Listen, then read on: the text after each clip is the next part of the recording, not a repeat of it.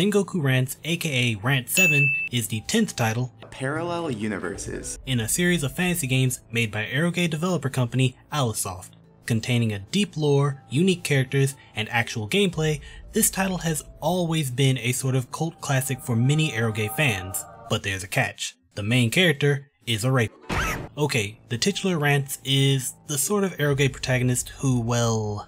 Your compliance isn't a factor. Now that isn't all that special in the genre, but surprisingly enough, here it is done in a very parody anime kind of way that makes it more palpable to a less niche audience. Or act as a gateway drug, but anyway, if despite that you can't handle a series with that sort of protagonist, then sadly I think it's best that you stop here. Though, I think it's worth to note that the world, its lore, and the writing in general is fantastic, to the point that in a parallel universe, I'd expect this series to get adapted into an anime series.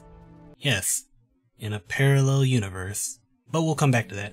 While the bulk of the series takes place in a landmass called the Continent, a hodgepodge of allegories to real-life cultures within a single landmass, Sengoku Rance takes place in an isolated island, the universe's equivalent to the Sengoku period of Japan, named Japan. Oh, localization changes? Nippon. Doesn't have the same ring to it. Japan. Here in the land of Nippon, the people have broken out into civil war, with various factions vying for dominance. Factions range from grizzled veterans, warmongering warriors, and elite ninjas, to clay pots, overgrown raccoons, and a teenage boy who's in way over his head. I'm going to die. Centered in the chaos is the Oda clan, currently dealing with a civil war inside the civil war. In comes Rance.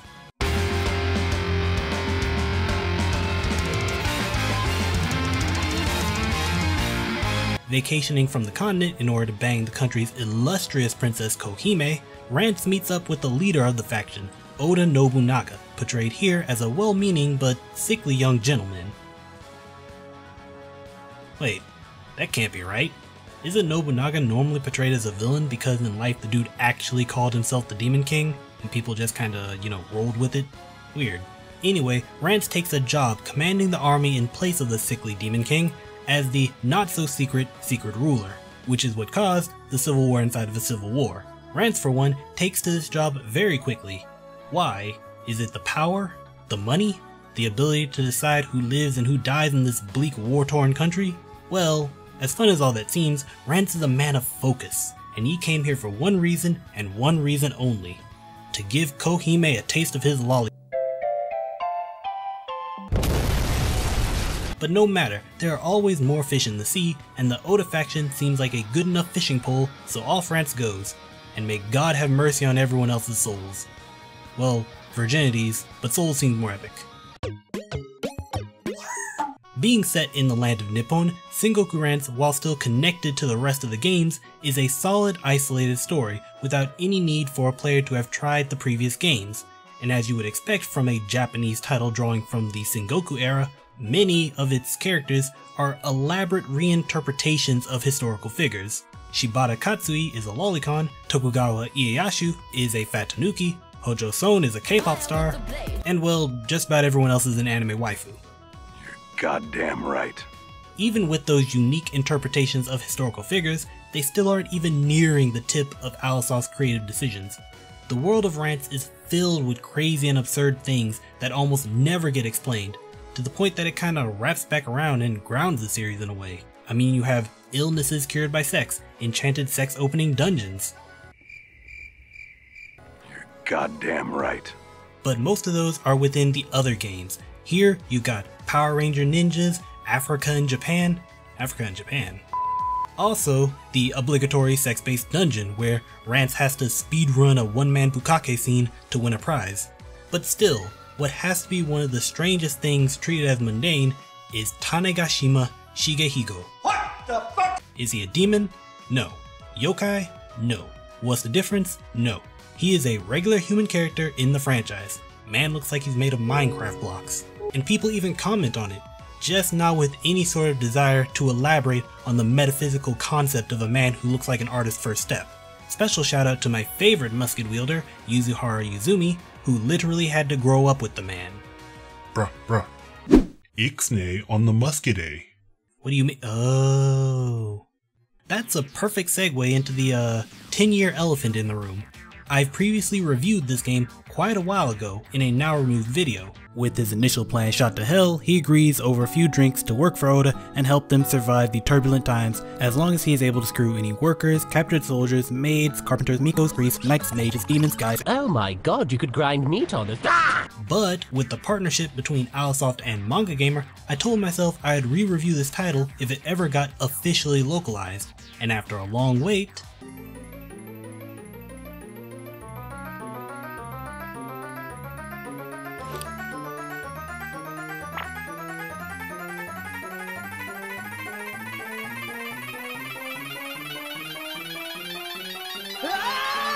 we got it. What did it cost? Now sadly that means all the memorable stuff older players have grown to adore have been removed. Aw, it's not called Special Cannon anymore. Dude, it wasn't a cannon in the first place, it's a gun. That's what makes it special. Now sadly, that means all the memorable stuff older players have grown to adore have been removed. But compared to the fan translation, there have been many improvements. The presentation of the game's user interface is top notch, going beyond simply updating the translation itself. The game doesn't need to have a separate font installed. There are no names randomly left in kanji. The units are even color coordinated now, though this translation isn't without its selection of mistakes. The most interesting part though was seeing the dialogue and scenes written by another translator. And while I won't lie, it's weird hearing the characters use slang like dude or... well, metaphorically speaking, as the game is completely unvoiced so you don't hear anyone. While it is a bit weird, most dialogue just flows in a way the fan translation lacked. And hell, as far as accuracy to the source goes, there's a Kekko Common reference now. Nobody knows my face, but everybody knows my body. Oh yeah, it's Kekko Common from Go Nagai, the girl-crazy creator of Cutie Honey. That wasn't in the fan translation, and I have a strong feeling that it wasn't just thrown in there by the localization team. Take that as you will. Kekko Common, only from ADV Films. Sexy. Actual DVD does not contain black bars. Buy the DVD and you can see all the nudity, including lots of boobies and stuff. One element of this localization that I really enjoyed was how some Japanese terminology actually made it into the game. Some of the items, attacks, and even classes have been left in their original language, simply translated as Romaji, or Japanese written out in the English alphabet. Even more surprising is the inclusion of honorifics into the game, but it comes with a catch. Only the natives of Nippon use them. This is a great compromise in my mind, since the denizens of Nippon are basically Japanese, and I think that the dialogue should portray that, while most denizens of the continent draw inspiration from aspects of the West. Sure, the average consumer might not understand it, and I'm pretty sure plenty of people might find it cringy, but for someone like me, I'll take what I can get. Now speaking of things consumers might not understand, let's talk about Rance himself. Like I said earlier, Rance isn't for everyone. As the VNDB would put it, he's categorized as a rapist protagonist. Oh, I don't like that word. And being the main character of the series, you can expect content of that style to be quite plentiful. But unlike a Kuro Inu or Taiman Inasagi, how did I forget that one? The Rance series is more about black comedy rather than sadistic pleasure. I think the best way to describe it would be comparing it to the fatalities of Mortal Kombat. Sure, there are a few that make your spine tingle in all the wrong ways, but most of them are so outrageous and over the top that they don't offend that many people. I mean, just listen to this.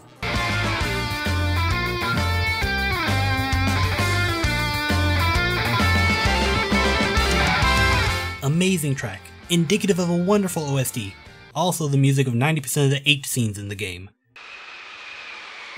Now there are some much darker scenes in the franchise, including Sengoku, but they're almost all exclusive to the actual villains of the story. Those scenes are handled much more seriously, which creates a contrast to Rance's more cartoonishly selfish antics. So if you're expecting some sort of woman-hating protagonist just out there to get revenge on those who spurned him, yeah, no. Rance is just out here being Rance, and damn the consequences. Little bit extra about the main story, the plot of Sengoku Rance is a tale of conquest, deceit, and unlikely heroism spread throughout all the factions involved.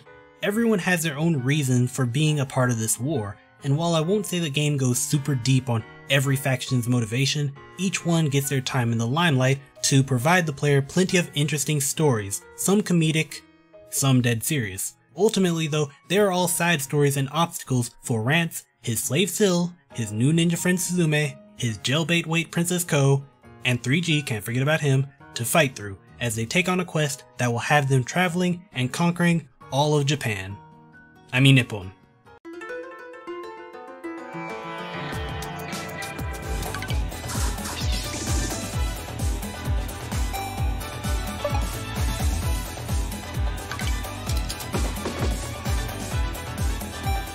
Sengoku Rance is primarily a RPG visual novel light strategy game. Word salad. Where your goal is to screw all of Japan. I mean take over all of Nippon, damn it. Now this ain't no total Rome or Civilization. If you want some sort of porn-based deep grand strategy, I'm pretty sure there's no game on the market at the moment. Unless. As far as strategy games go, it has some of the generic things you would expect, managing the troops, developing your territory, and most obviously, expanding. But many other aspects of a strategy game like building structures are location specific, and each one consumes one of 2 action flags you get per turn. This isn't all bad though, as while a hardcore strategy game might simply build something and give you a stat bonus, maybe even throw in a notification, Sengoku Rance takes full advantage of its visual novel nature, giving almost every event its own little story. You're not just building that foot soldier training camp, you're watching a scene where Kohime is cheering on the idea of having strong soldiers, while Rance is off in his own little world going, Behind this light strategy game is an RPG combat system that again isn't all that complex, but underneath its simple exterior holds a surprising amount of depth. Combat is 6v6, up to 6 of your units against 6 of theirs, if they have them. Both sides set up their units with a front line that soaks and deals damage, and a back line safe from melee attacks while being free to rain hell until the front line is destroyed. Gotcha, bitch! Once on the field, units fight it out, one action at a time, until 25 turns have passed, the sun is set, and both sides' parents demand they come home for dinner, with the victor being determined by either total annihilation, or by which side has more battle rating, a reverse tug of war, affected by dealing and receiving damage. But that's just the surface mechanics. Let's go deeper.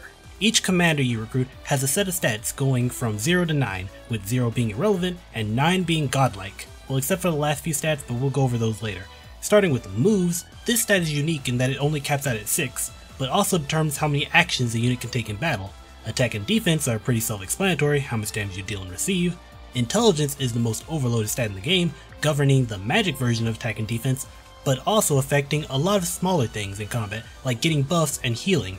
Finally, speed, as one would expect, controls how quickly units can get to their action, which can be very important as while 25 turns might sound big, with up to 12 units out on the field, odds are some troops won't have enough time to use them.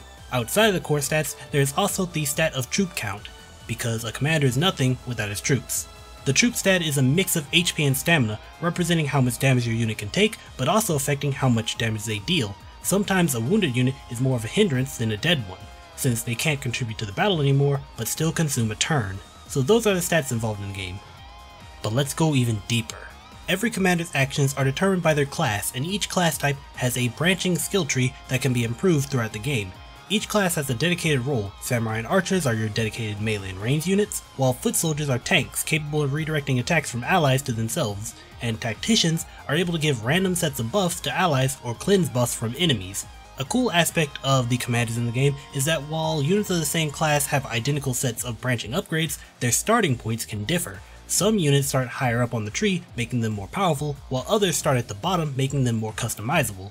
Okay, so that just about covers all the aspects of combat, but we can go deeper. I'm kidding, but there is one thing I want to add before moving on. Sengoku Rance is not good at explaining how mechanics work, especially tactician buffs, or buffs in general. These little arrows are not something to be trifled with, because here, buffs are potent, like 50% damage buff potent. With that said, there isn't a good way of knowing how much a unit's stats have been buffed, but just assume the chick who got the red arrow just got a Zenkai boost and react accordingly. Back to the map, we can talk about those last couple of stats, starting with cost. Commanders in your army all have a cost associated with them that can't ever outpace another stat called national power. National power is a stat attached to each piece of land in the game, so the main method of attaining more national power is simply by conquering territories. The last couple of stats, construction, search, and negotiation, are pretty self-explanatory, being the stats used when trying to do events that involve building things or finding things, though negotiation does have a pretty pivotal role compared to the rest. Starting wars requires negotiation. Yes, you can't just randomly attack another faction, no, that would be barbaric. So instead, you must send a cordial declaration of war that might cost 20 negotiation points, or just wait for Rance to do something stupid and save you the action flag. Now let's talk about factions. While I covered them a bit in the previous section, all the factions in the game are interesting and unique in their own way with their own theme of troops and style of combat. Each one has a sort of mini story inside of the grand tale of Sengoku Rance that you proceed through as you battle for their territories and their women. Take Hojo for example. Pretty boy and his band of, what are they called now?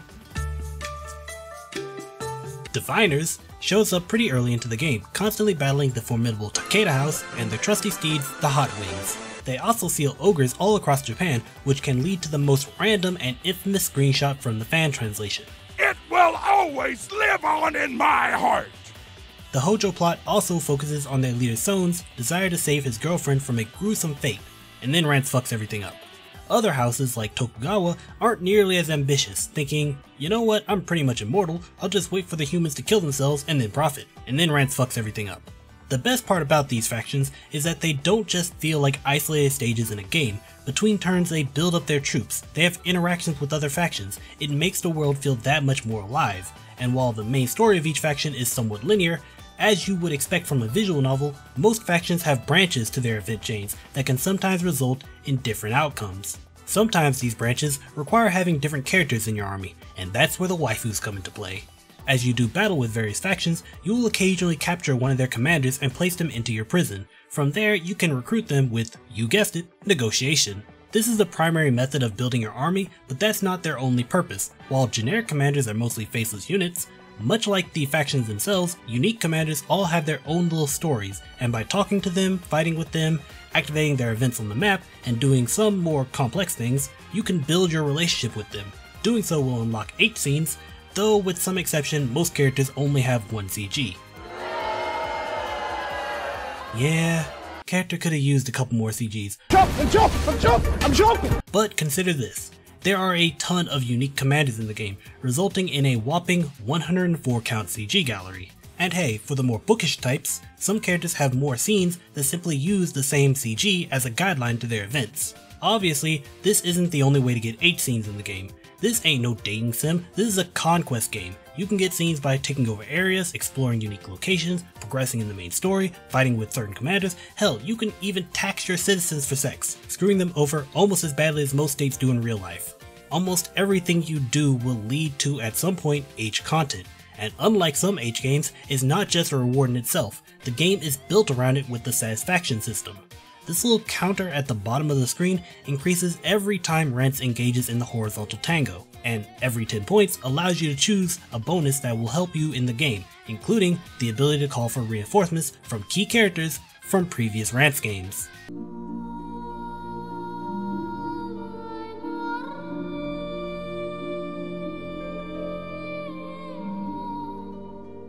And if you find yourself almost breaking the next 10-point requirement, but just not there with no 8 scenes in sight, you can always just spend some time in Rance's harem.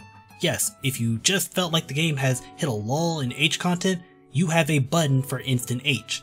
I guess since I'm talking about the 8 scenes, I should critique them, and well, most scenes tend to be only one image paired with text, with maybe a white paint alternate near the end, but as far as writing goes, it pretty much falls into what I said before.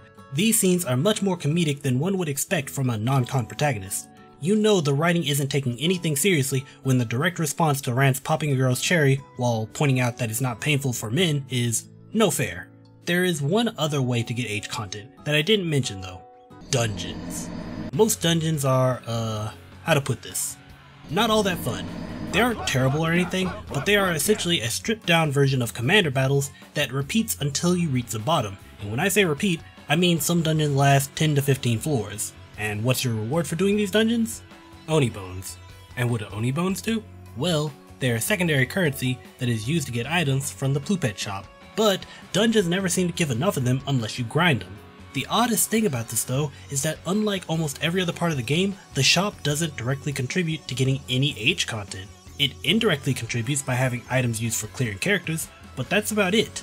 The rest are just gameplay items, and in the grand scheme of things, they aren't even all that powerful. A far cry from the previous game shop, where you could buy an OP mecha waifu powered by milk.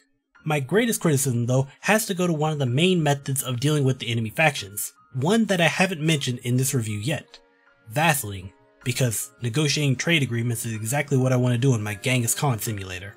I guess you could see it as the good guy option in the game, since while Rance may be, well, Rance, the game does leave some events up to the player. Even as a good guy option though, it pales in comparison to the benefits of conquering the faction normally. At best, it gives you some national power, weak reinforcement in battle, and credit where credit is due, a wall to prevent enemy factions from attacking.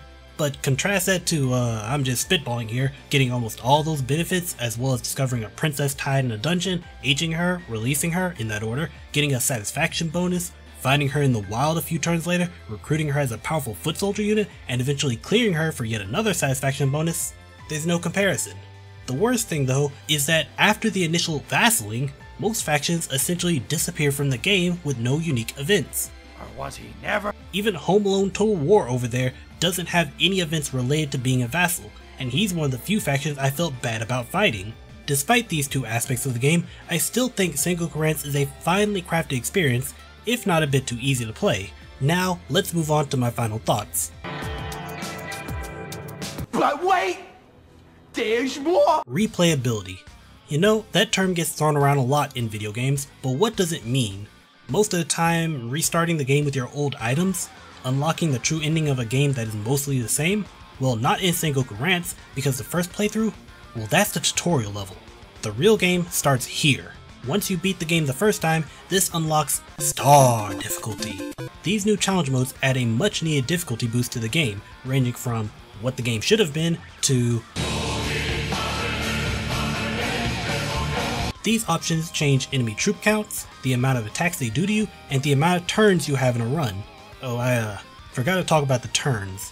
Well, they aren't all that important, because you can hit 0 and continue playing, there's no time limit on beating the game, but by ending a run with points remaining, you bank that score, and you can use it to unlock bonuses for future runs, like unlocking characters and recruiting allies. Regardless of what difficulty you choose after your first playthrough, the game remixes itself into its true form, adding events, moving others around, and even allowing players some new unique options that weren't available in the first playthrough. This also opens up new extra routes with different main heroines for completely different stories to play, and you can check out what things you have done across all your playthroughs with the extra in-game report option.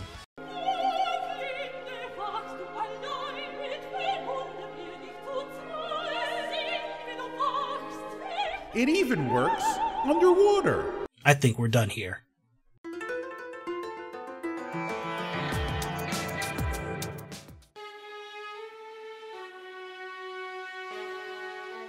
Sengoku Rance. 10/10, best game of the year. I honestly don't know what you were expecting me to say. Wait, isn't there someone who's supposed to keep my bias in the check here? Bias check broke. Understandable. Okay, serious mode. Sengoku Rance is an excellent aero game, honestly top of its class in both gameplay and adult content, even compared to previous entries in the Rance franchise, mainly due to the satisfaction gauge. This one tiny part adds so much to the formula, merging the ecchi lover's desire for pixels on the screen with the gamer's desire for numbers on paper. Content is also spaced out extremely well, with a world that completely justifies everything being sexy over the top, but the developers still showing restraint. There aren't any battlefields that have gratuitous nudity in the background to distract you, or intrusive cut-ins that might yank you out of the game, but at the same time, there is an abundance of adult content in just the right places so you don't feel like you're being drowned in safe for work gameplay when you just want to see a titty. The dungeon and vassal mechanics might have been underdone in my mind, but the biggest criticism I can think of for this title is just that I wanted more, and that's the greatest criticism a game can get. I wanted more time to spend with these characters, I wanted more scenes where they interacted with each other, more factions to fight, more CGs to acquire. Yes, I'm being greedy with 20 to 25 hours in just my first playthrough, but if anything, I think the framework that Sengoku creates, the idea of fighting all of Japan to conquer the waifus at the end of each faction, might be one of the best styles of game for any eroge lover who also enjoys video games, not visual novels, but interactive, challenging video games. And it's all led by a comedically villainous yet anti-hero protagonist by the name of Rance. So with all that said, I give Sengoku Rance by Alisoft for the price of $34.95, a steal plus. The way I see it, any eroge lover who enjoys actual gameplay, this is a must-have, unless you can't stomach the protagonist. Sengoku Rance was originally released in Japan in 2006, yet even in 2019, I still haven't found a game that has truly bested. Alisoft truly created a landmark title in the eroge space with this one, and I can't wait to see what's next in the Rance series. Though keep in mind, each game tends to be quite different from the previous entry. Could end up with another 5D. With that said, I'll see you guys next time.